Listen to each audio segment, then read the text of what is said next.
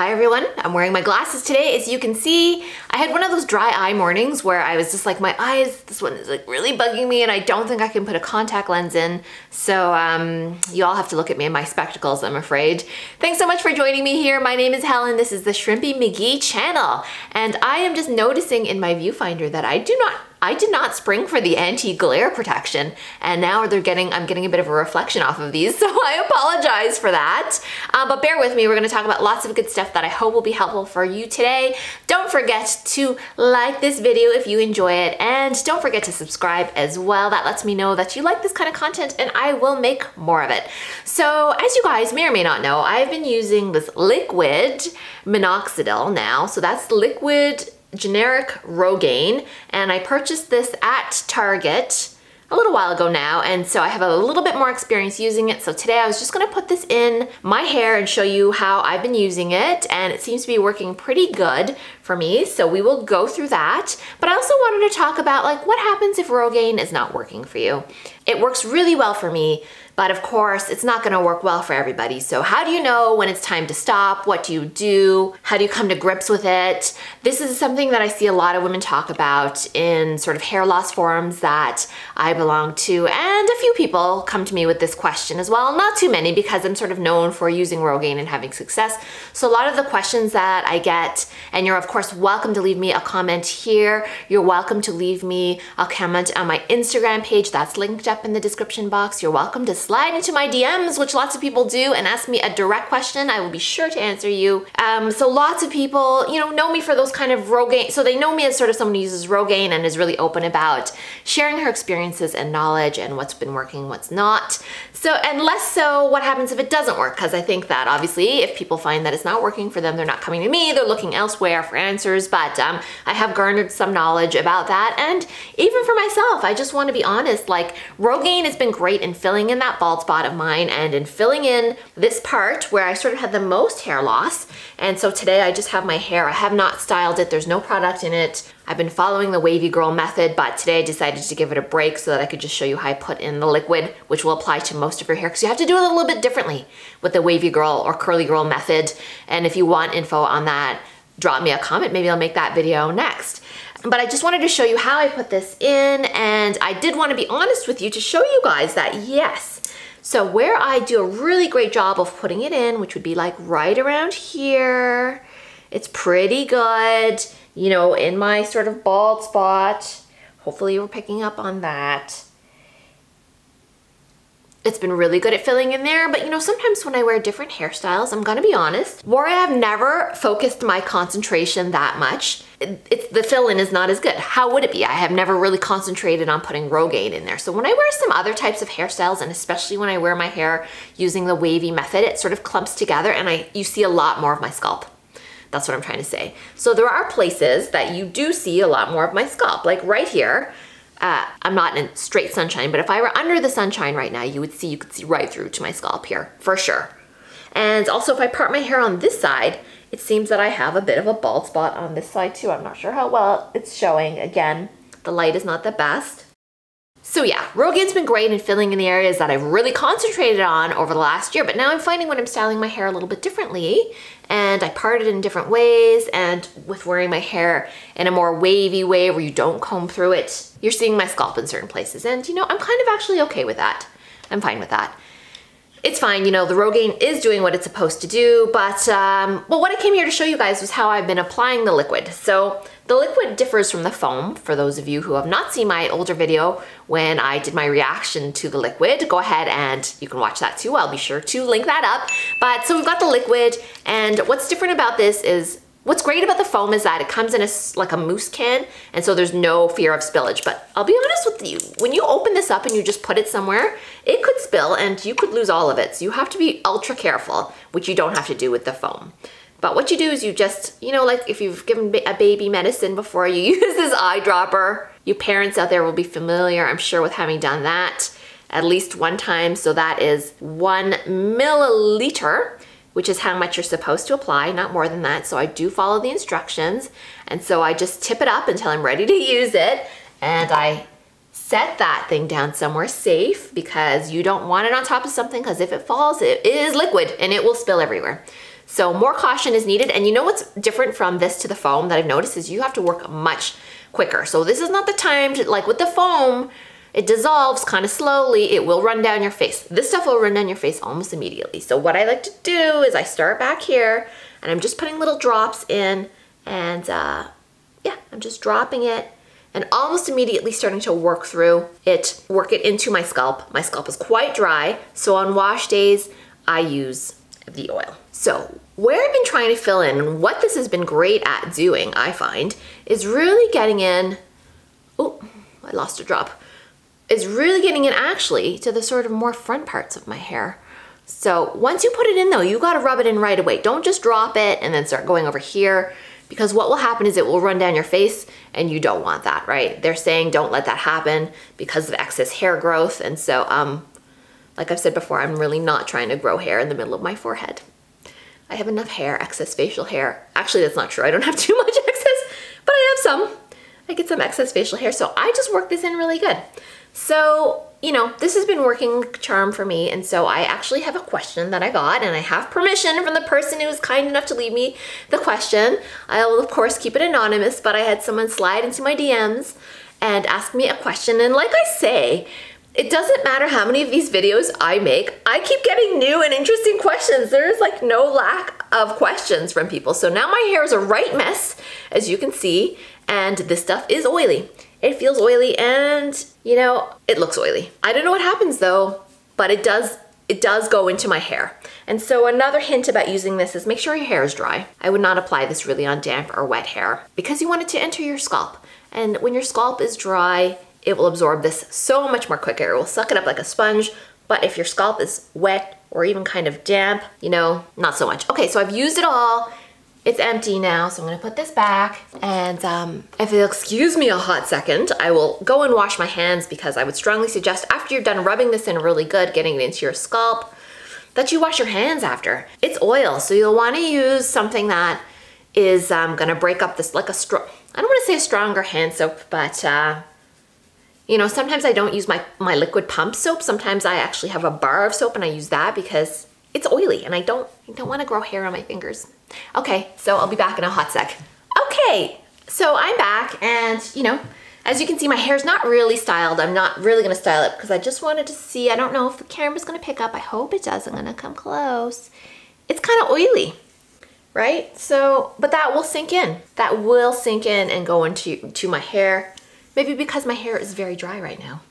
But I wanted to get on to this question that I got on Instagram. Hey Shrimpy, I wanted to say I love your videos. That's so nice. And that you always manage to bring a smile to my face. Thank you so much. I had a question about your switch to the generic liquid Rogaine, if you didn't mind. Let me just tell you, this is, and when I read this, I was like, that's such a polite way of phrasing it. And it turns out that this question comes from a fellow Canadian. I feel like that is such a Canadian thing, like to ask something in such a gentle manner. Like, we Canadians are not perfect, but we have some nice traits, and asking nice questions is definitely one of them. I'm planning on switching from the Rogaine brand foam too, but I heard that you weren't supposed to switch between the foam and liquid. I haven't heard that per se, so that's my answer to that. Did you notice any negative effects after you made the switch? How many times a day do you use the generic liquid, and how has it been treating you? Thank you so much in advance. Okay, so thank you for this amazing question. I had never heard that you weren't supposed to switch between the foam and the liquid. I had heard some people say that they just didn't like the liquid because it was oily and stuff like that, but, and it's probably good that I didn't, because I probably would have had some reservations, but I have made the switch and I switched between them. Did I notice any negative effects after I made the switch? Absolutely not. My only thing that I would have to say about the liquid, the generic liquid, is that it's oily, as you guys can see, and as I've amply said here. It does leave a residue. It leaves a residue on your fingers, it leaves a residue kind of in your hair, as you can see. And so if your hairs are already really oily, this might not be the product for you. Maybe you want to stick to the foam, but it's so inexpensive, it could be worth trying. It might, you know, if your hair is oily, maybe it doesn't make your hair look, and it's already there, maybe you don't look any more oily with it. I don't know. It's such a great price though. For me, it's hard to just justify using just the foam. And my hair, actually, my scalp can benefit from a bit more oil, so it's been treating me really well. How many times a day do you use the generic liquid, and how has it been treating you? So yeah, it's been working great. I use it one time a day, And so I wanted to make this point about using Rogaine in general. I think I've mentioned it here before. Make sure you use it consistently. You can't get good results unless you use it consistently. For me, I use it one time a day, and that's in the morning. And the reason for that is I just don't want to get it on my pillow. I have the time, I have the energy to put it on in the morning. It's just part of my routine. It doesn't take me any longer than 2 minutes. You know, I took my time putting it in today, and the oil, the liquid, it's kind of like an oil. The liquid is actually a bit longer to put in, but you can disperse it a lot better through your scalp, if that makes sense. The foam for me is a little bit quicker to put in, but like it's just really quick.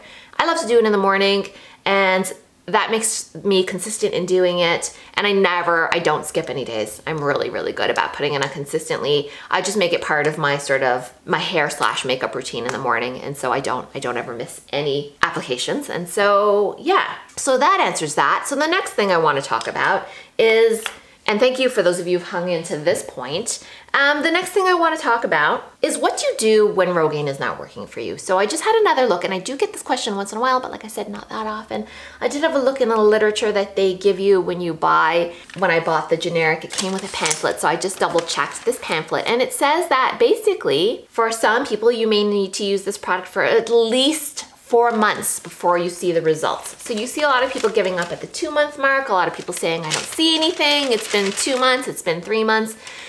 Take it from this paperwork if you want. It says that it will take 4 months. If you're really not too sure, you know, ask your dermatologist, ask your healthcare practitioner, double check your own paperwork that came with your thing and see what it says. But you know, you have to be realistic. It does take time to work. So I see that question a lot. What do you do for sure it's not working?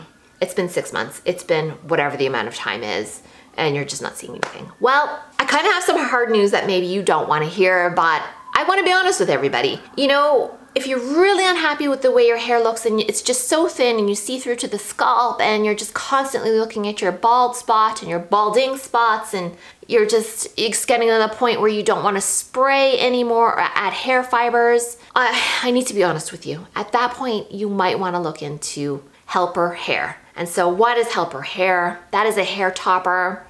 That is the halo hair that people wear that just is like a big fall of hair that sort of just goes from the back of your hair, or a wig. And I feel like the people that are the least receptive to this message are women that are kind of around my age. They just think it's like, oh, that's for old ladies, or that looks ridiculous. And the people that are the most receptive to this message are women who are like, I'd say between 20 and 30, just from what I'm seeing. You know, I can't speak for every woman in the world, but the women that are the age of the Ariana Grandes and the Camila Cabellos out there, because those two women, like Ariana Grande and Camila Cabello, who are both in their early 20s, are definitely below 30 years of age, are so open about using extensions and using, like, you know, fake ponytails and all that stuff. It doesn't seem to bother them as much just to be open about it. If we have these stars completely open about having Helper hair, then why on earth should any of us be embarrassed to use it, to wear it? Why not? People have, I've said this before, people have fake nails, they have fake hair. It's not a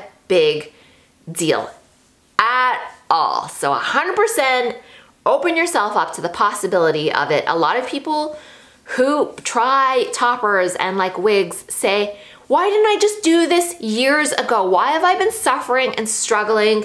And I could have had this perfect, beautiful head of hair. And if you don't think wigs look good and you're embarrassed, I suggest you have a look at my video, which I will link up, about where I show you an expensive wig that I own and a really inexpensive wig that I own. And the $38 wig that I own is the most beautiful hair. It is more beautiful than my hair has ever been, and it looks perfect. It looks great. You know, if I wanted my hair to look good, I would 100% wear this wig. I don't care, and neither should you. We have these great tools. They're inexpensive. Just do not be shy to wear a wig. But one question that I saw was good was like, you know, if you're at work every day, how do you transition from wearing this hair, for instance, to a wig every day? It's gonna be like, isn't it gonna be so obvious? And so what I would suggest, you know, just my take on it, if you work somewhere that's a little bit more fun, like if you work in a very conservative office, maybe this is not the place for you. But if you work somewhere a little bit fun, maybe a way you can and say you have really, really thin hair and everybody knows you have really, really thin, obviously, because you haven't been hiding it, let's just say. How can you approach it without looking like, oh, so-and-so just got a wig? First of all, people don't care that much. You care more about what most people won't even notice. How many of us have had the experience where we've gone through like a major haircut change and nobody noticed in our house, like our husbands didn't notice and our family didn't notice? And how many of us have done nothing to our hair and been like, and everyone's like, hey, did you cut your hair? And you're like, no, I looked like this yesterday. What are you talking about? People don't care that much, okay? That's my point. But if you're self-conscious about it, one way you could go about it is just wear something kind of funky. You know, buy an inexpensive kind of fun wig. Maybe buy a wig that's in lavender or a wig that's obviously got quite a bit of blonde in it, and just go at it from a fun perspective. Like come in with some fun helper hair and wear that for a bit, wear that for a week, and then just switch to maybe a more realistic hair that you want to wear more long term. You know, no one says you have to buy just one wig and wear only that. Like have a wardrobe of wigs. So many women do that. It's really not a big deal. And I feel like you're feeling self-conscious about it, but like people don't really care. They know you for you and what's inside.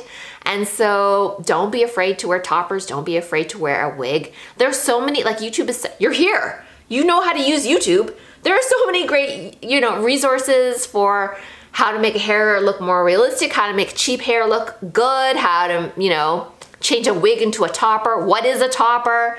I don't have any videos on what is a topper, but I can guarantee you there are a ton of great ones out there. And so there's just so much great information out there. Don't suffer. Just, my message is don't suffer. You don't have to suffer. Find some sort of solution that works for you. I know you will. And so if you found this video enjoyable, I hope that you like, subscribe, do all the things, and I will keep making more of them. And thanks so much. I appreciate all of you so, so much. And I love getting your comments. So feel free to write me a note down below. Thanks everyone, and have a great week. Bye.